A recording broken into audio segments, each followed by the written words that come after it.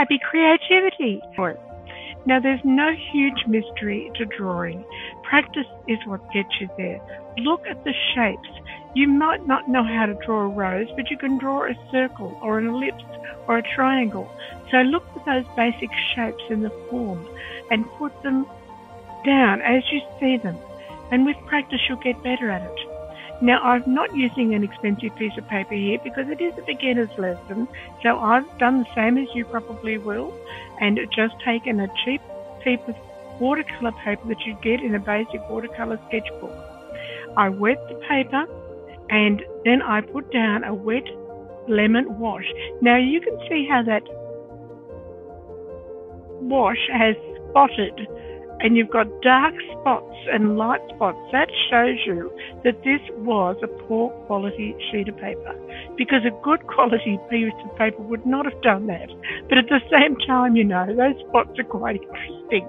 And while I may not be able to control what I do because it's a cheap piece of paper, it can still be fun.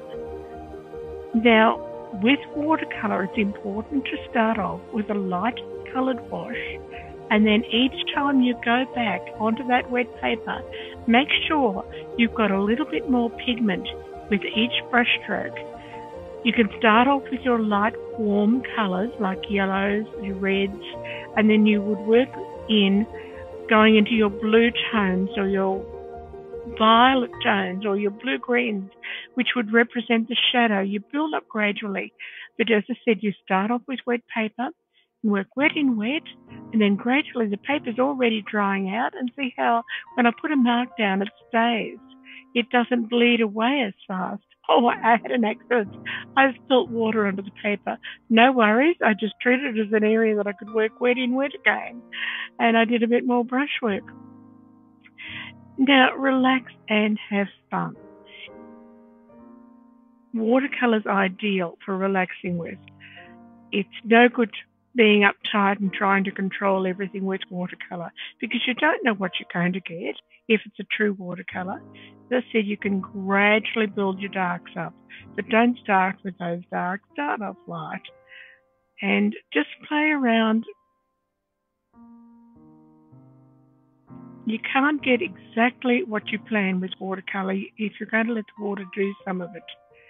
Now, the paper is a lot drier now, so when I put that brush mark down, I'm still getting a nice soft edge because the paper's slightly damp, but it's not bleeding away madly. So each stage of the paper is worked for what that bit of paper will do. I'm putting down the mark for the branch, and then I immediately go in and put another color that's darker onto that branch mark, and you can see how it's bled.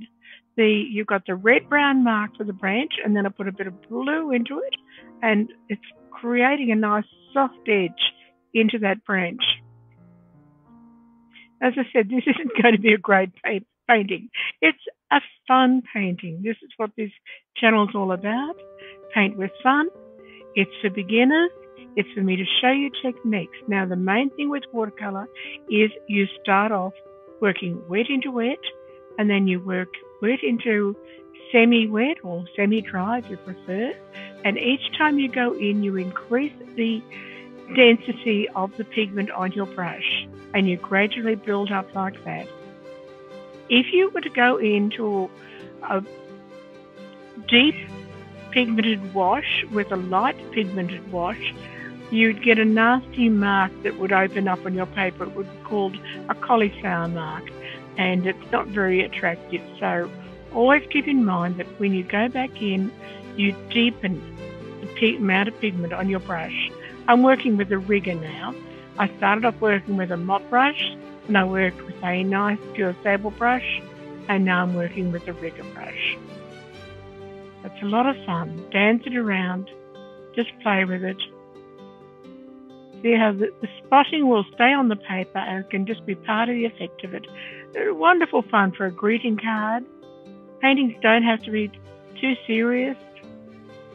Now, I picked up a piece of pastel there, and I put some highlights in with the pastel.